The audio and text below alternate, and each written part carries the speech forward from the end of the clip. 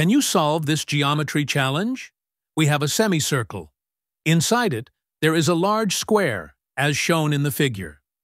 The area of this square is 36 square units. To the left of it, there's a smaller square, touching both the large square and the arc of the semicircle. Now, the question is, can you find the area of this smaller square?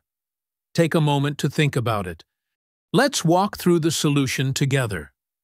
We're told that the area of the large square is 36 square units. That means its side length equals the square root of 36, which is 6 units. Now, suppose this point is the center of the semicircle. Since the square is 6 units wide, the center lies right in the middle, dividing the base of the square into 3 units on each side. This line represents the radius of the circle. Let's call it r. Now, look at this green triangle. Using the Pythagorean theorem, we can write r squared equals 6 squared plus 3 squared, or r squared equals 36 plus 9.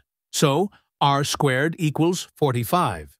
Taking the square root of both sides, we get r is equal to the square root of 45, which simplifies to r equals 3 times the square root of 5. Suppose the length of the small square is x. This line represents the radius of the circle. Let's call it r.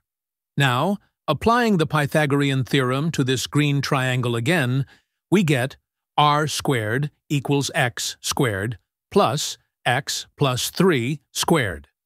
Now, substituting the value of r, we get 3 times the square root of 5 squared equals x squared plus x plus 3 squared. Or 45 equals x squared plus x squared plus 6x plus 9.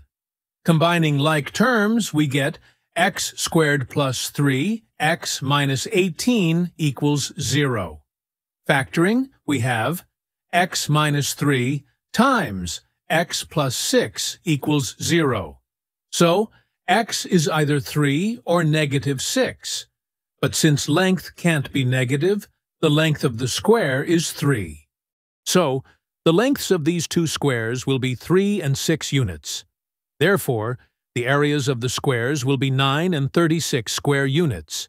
But wait, before you go, here's one more challenge for you.